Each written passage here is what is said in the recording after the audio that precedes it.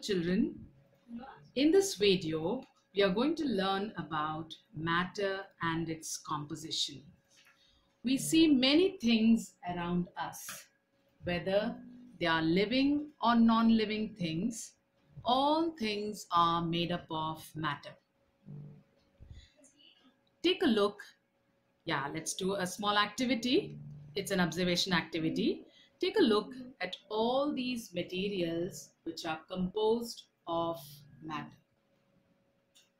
Yeah, all these materials.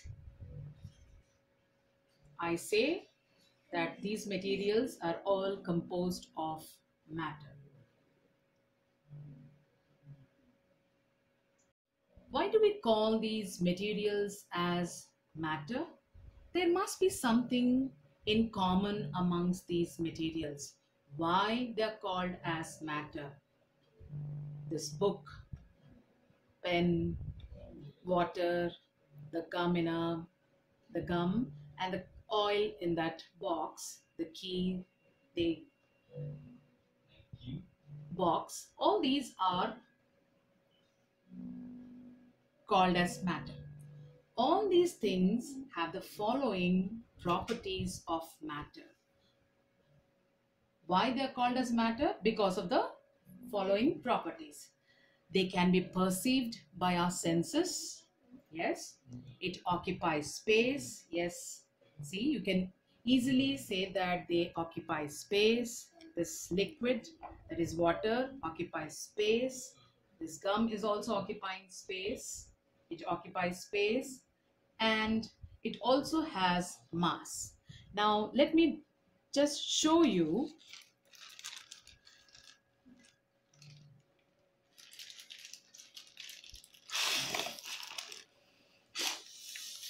I have inflated a cover and filled up with air. Do you all, yeah, this is the cover which I have blown air into it. It is inflated. Is air also a matter? Let's see. Does it occupy space? Yes. Yes, it occupies space. You can see the air also occupies space. Does it has mass? When I put this on a weighing scale, I get some or the other weighing numbers, right? This clearly shows that air also occupies space and it has mass. Now you can pause for a while, okay? And I want you to complete this task in your classwork. Or if you want to complete the task at the end and you want to continue with the video, choice is yours. You can define matter, right? You can also list the properties of matter.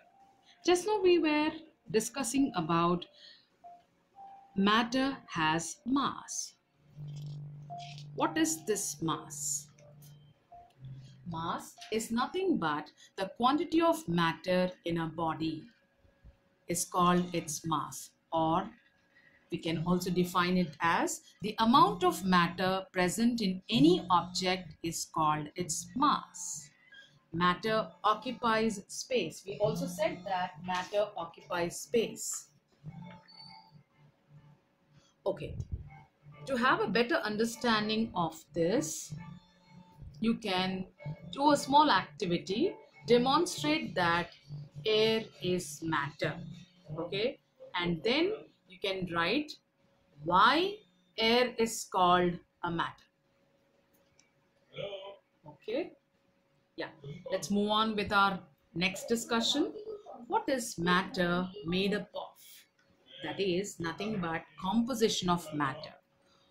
To understand what is matter made up of, we need to do another small activity.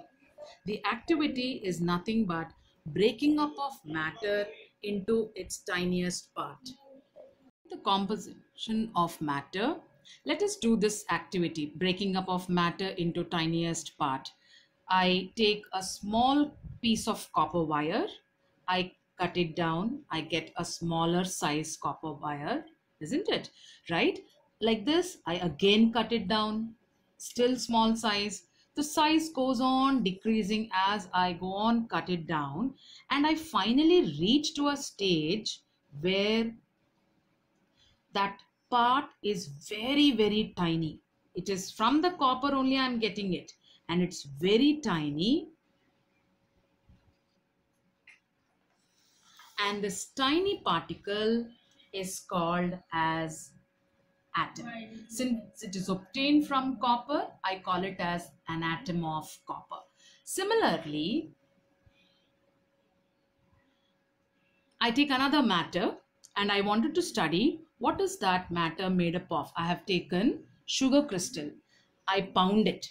When I pound it, it breaks down into smaller pieces. I take one smaller piece, go on, still continue to break it down into a very, very tiniest part where I am not able to see the particle, but still it possesses all the properties of that sugar crystal. The very tiny particle of sugar is called as, this tiny particle is called as molecule of sugar. Now, let us compare these tiniest part, what we got it from one matter is copper and the other matter was sugar crystal, right? This atom, if further broken, cannot be simplified into simplest forms, but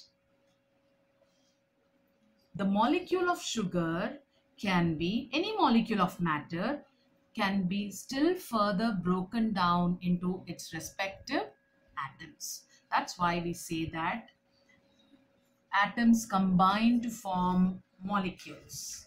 Okay, so on breaking down the further molecule of sugar, we get an atom of carbon, atom of hydrogen, and atom of oxygen.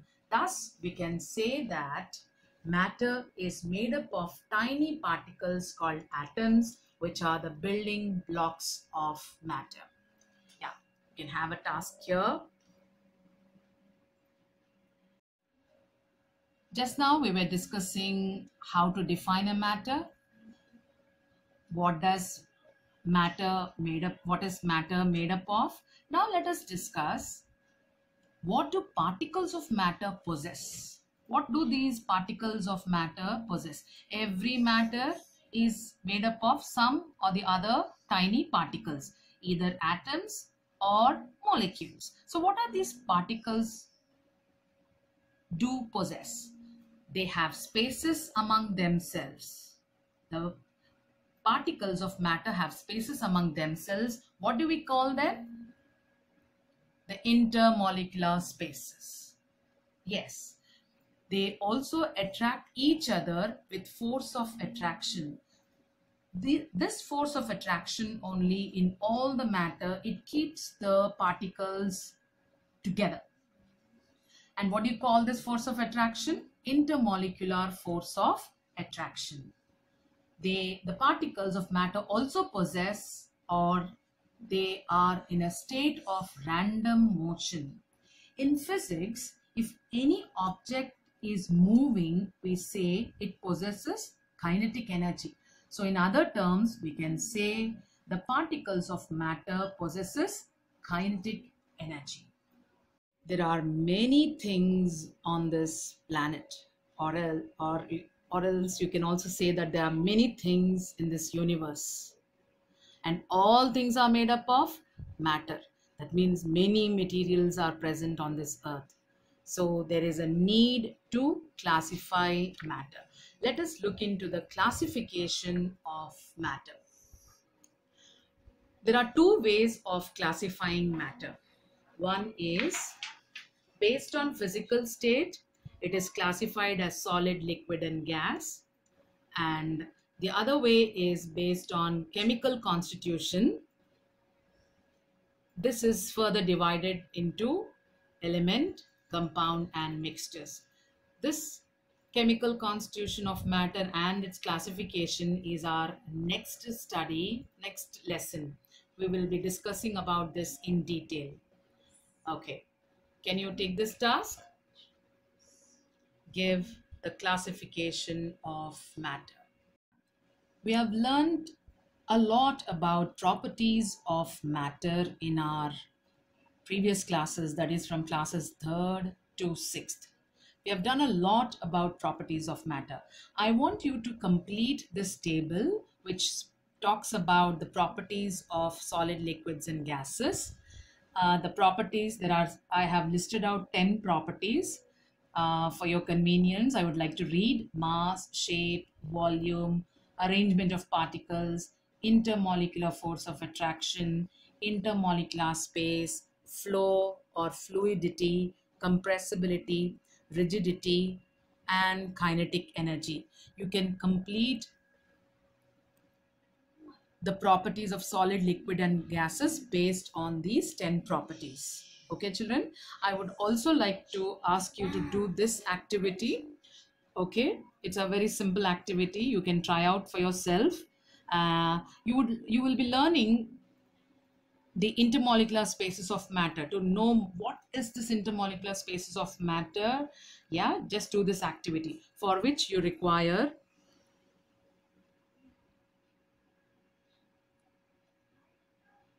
just glance at the method, what to be done for this activity. I have written down, and at the end, after conducting the activity, I want you to reason out, okay, reason out for the question whether the volume increases or not. That is, if volume increases, if yes, then give your reason. If there is no increase in volume, give your reason. And I want you to clearly make a note of this. Yes, all are graded tasks, children. All the best. Thank you.